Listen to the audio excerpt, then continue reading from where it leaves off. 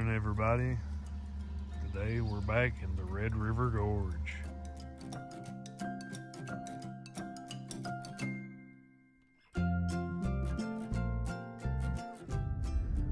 Nada Tunnel, the gateway to Red River Gorge, or as I like to call it, the gateway to adventure.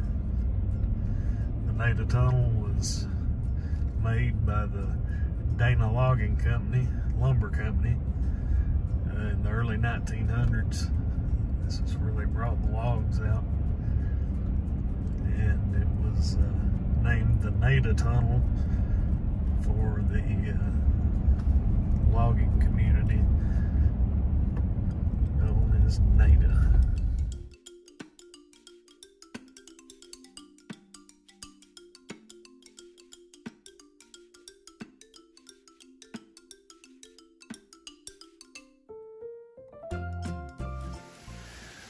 Today we'll be starting at Bison Way Trailhead.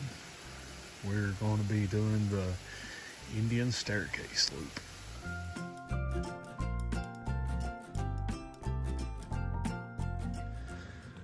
This hike is a little more difficult hike.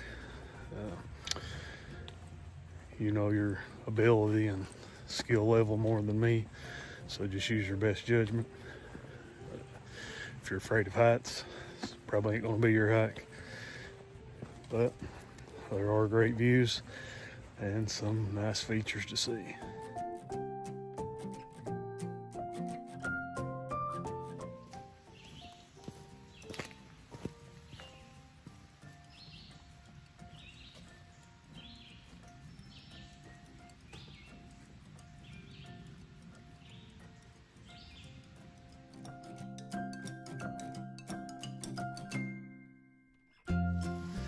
At approximately 6/10 of a mile in, Bison Way Trail intersects with the Sheltawee Trace.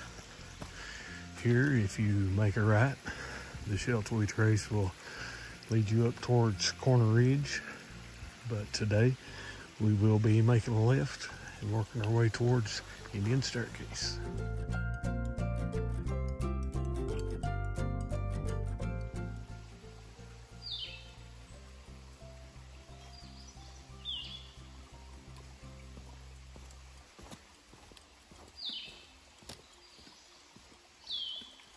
At almost 9/10 of a mile in, you will come across this post just on the left side of the trail.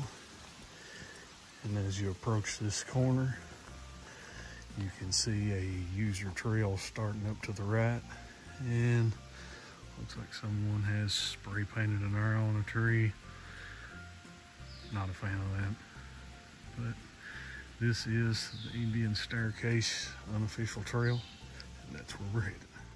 I might add that once you hit off trail, coming up towards Indian Staircase, be ready for a calf burner. As you start to get closer to the top of the hill, you'll come to this large boulder, and you'll see all these tree roots, smaller boulders just to the right of it. That's the route up, and that'll get us up to the base of Indian Staircase. Once you reach the top of this, we'll scramble up the boulders and the roots. You'll get to the top. There'll be a little trail leading over to the left. That's gonna circle up to Indian Staircase. But first, we're gonna go check out this rock shelter over here to the right. As you approach the rock shelter, you'll see a small arch inside. Though not believed to be the historic Trinity Arch, this arch has received the name Trinity Arch.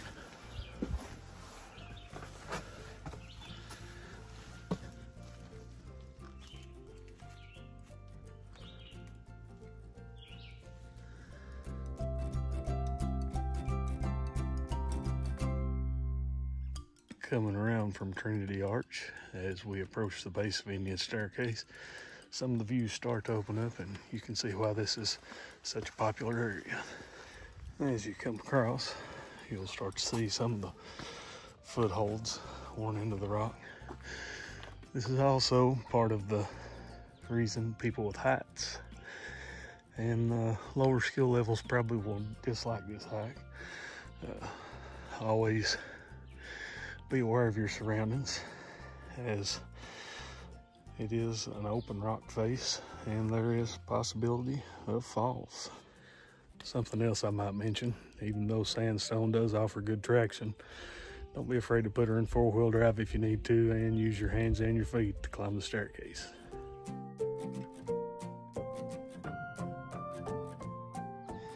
About halfway up, you'll come to this little section here where you can scramble up using this foothold, or you can shimmy up using this little tree here. Once you're to this point, you'll see more footholds, and this is where you may need to put it in 4-wheel drive.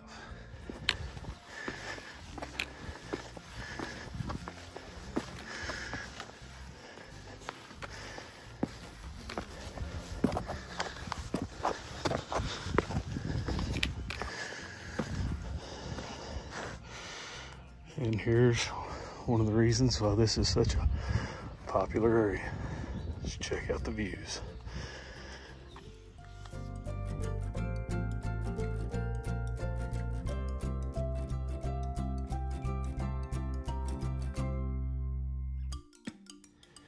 After you reach the top of Indian Staircase and take in the views, you want to start on over this first little patch you see to your left.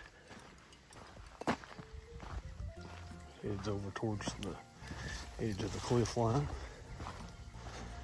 Work our way over here and see the second arch of the day, which is Shawnee Arch.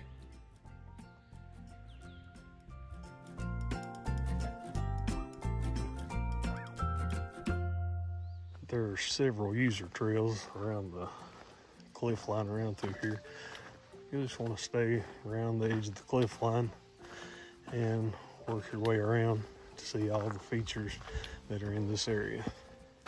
As you work your way on around towards the bend in the cliff line, you will come to an opening. This spot here is a pretty popular rappelling area, and this is where you will find Frog's Head.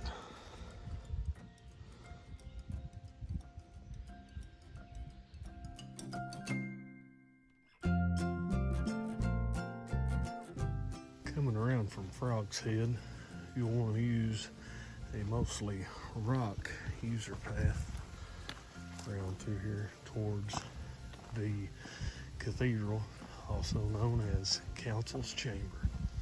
At 1.3 miles into the hike, you will reach Council's Chamber, one of the many great rock shelters you'll see on this hike. And it even has a wet weather waterfall.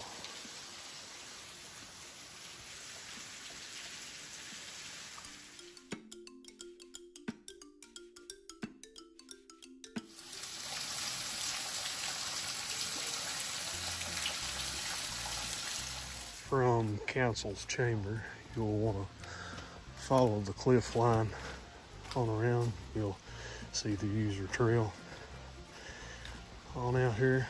It will get a little narrower, and the left side does have steep drop-offs, so just keep that in mind. This area here is probably another spot, if you're afraid of heights, you're probably not going to like. Here is a good example of where the trail gets narrow. It does have a great overlook, as you can see back over towards Frog's Head and Indian Staircase. There is the edge of the cliff. Here is the trail.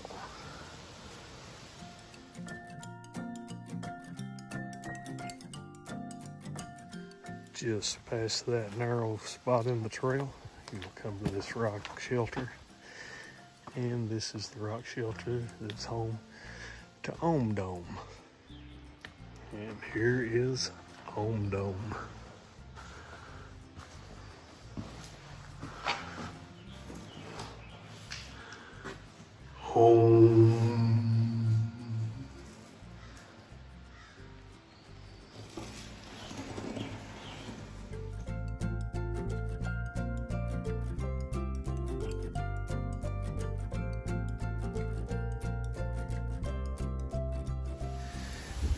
past Dome as we start around the point just before you go uphill back towards the trail. You'll come to this nice overlook where you can see back across the Indian Staircase. Unfortunately today I don't see anyone going up it, but if you visit this area on a weekend you would probably get to see people climbing up the Indian Staircase.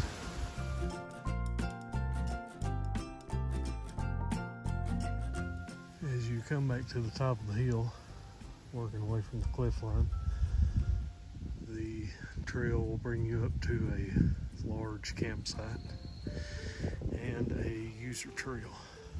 This user trail circles around above everything we just saw. Council's chamber, dome. For those who don't like heights, you could always take that route if you wanted to make this loop.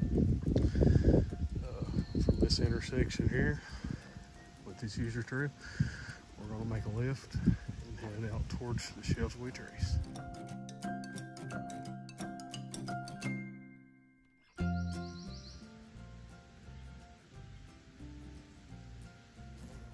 You shouldn't have any problem following this user trail along this ridge line. This trail is actually in better shape than some of the official trails that are maintained. At 1.8 miles, the user trail will run into the shelter we trace. Here, if you were to take a right, you would make your way back towards things like Cloud Splitter and the suspension bridge. Today, we're going to keep making the loop and we'll make a left, follow the shelter we trace out through here for a few minutes. Less than 1/10 of a mile after getting onto the shelter we trace, you'll see these two trees that have the blazes on them and arrows pointing to the left.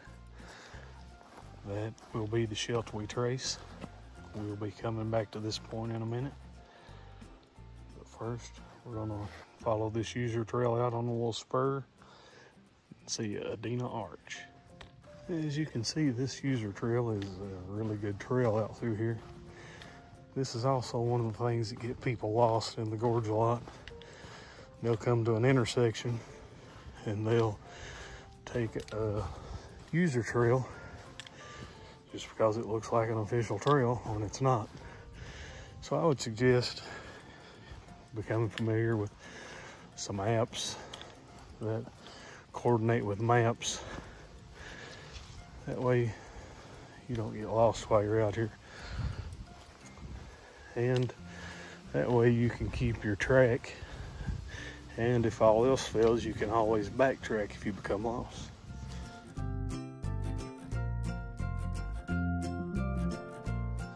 Three-tenths of a mile from where we left the shelter we trace on the Adena Arch Trail, you will see a rock outcrop come into sight. And this is where you'll find Adena Arch and Adena Arch Overlook.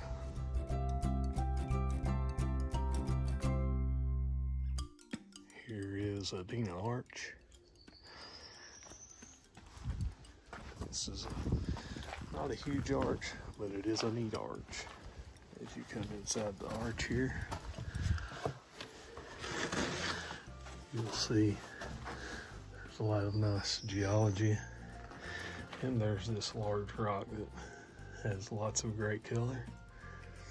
Be careful when coming inside the arch, because as you look to your left, there is a big drop off.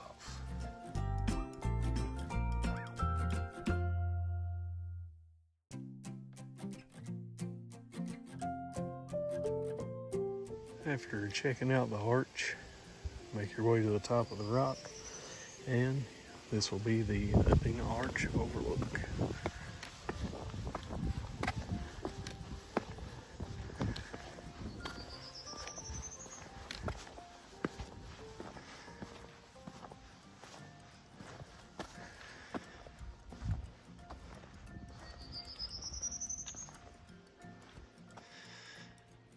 as you can see, this is another great overlook along this trail.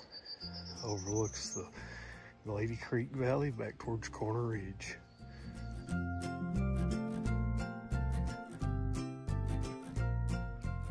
The Dina Arch is kind of a midpoint of the hike, so this is always a good spot to take a break for a minute, have a snack, rehydrate before you start the second half of the hike, and work your way back towards the parking area. After leaving the Dina Arch, you'll just want to backtrack the way you came.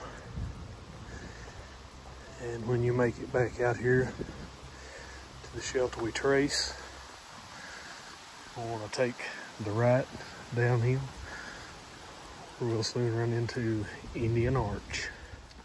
After going less than 1/10 of a mile, you will come to the top of a set of wooden stairs and you'll see Indian Arch.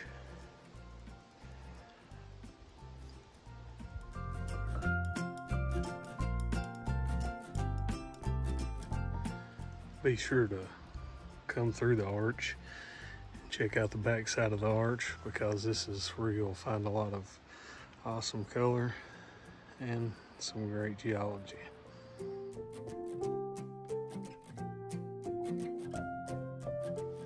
Be careful as you come down the stairs from Indian Arch. Seems a couple of these boards are shot. As you follow the trail back around below Indian Arch, be sure to give it a look back up and check out the view from below.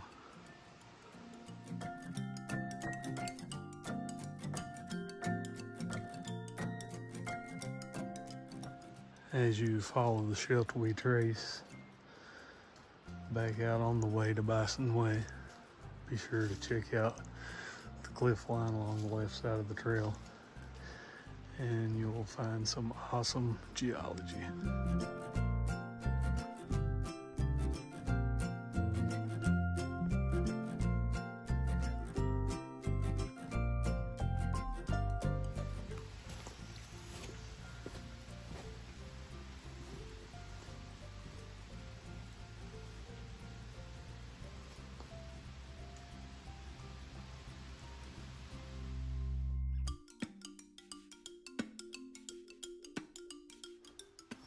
This portion of the trail is a nice woodland hike back down towards Sergeant's Branch.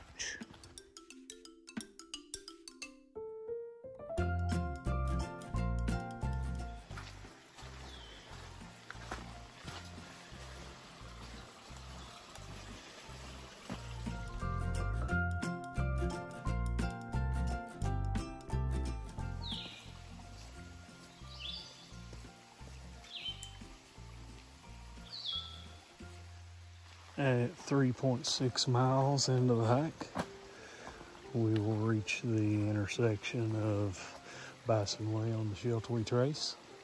Here we're going to make a right on the Bison Way, head back towards the parking area.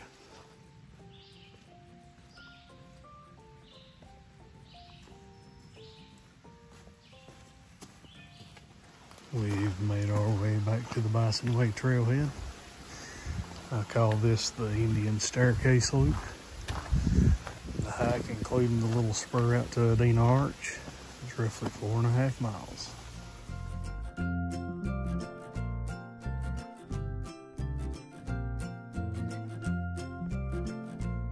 I hope you enjoyed today's adventure, the Indian Staircase Loop. Got to see a lot of the well-known features of the gorge area.